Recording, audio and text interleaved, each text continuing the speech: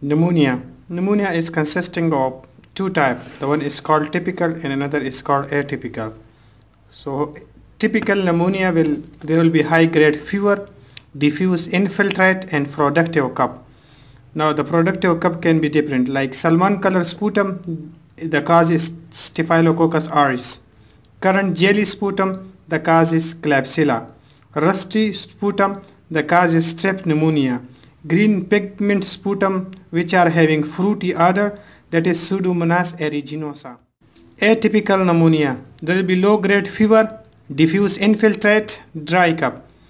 Now Mycoplasma pneumonia, it is the most common cause of atypical pneumonia. The patient is young with constitutional symptom.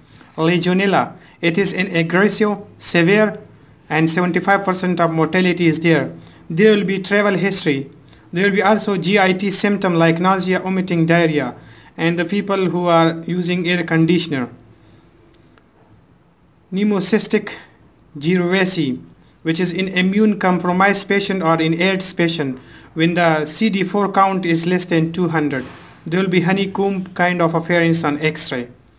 So typical pneumonia and atypical pneumonia. Now if there is bronchogenic pneumonia, the cause is Staph aureus. Lobar pneumonia, the cause is strep pneumonia. ICU, the cause is gram negative. In COPD patient, the cause is Haemophilus influenza. And cystic fibrosis, the cause is Pseudomonas aeruginosa.